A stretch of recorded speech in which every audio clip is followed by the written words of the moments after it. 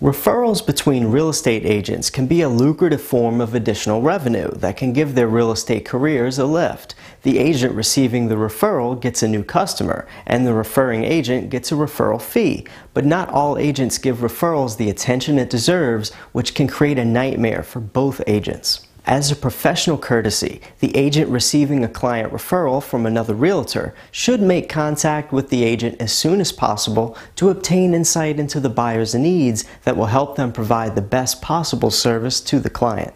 Want to increase your earnings potential even further? Join the best real estate company to work for in Chicago. Visit us today at joinkale.com.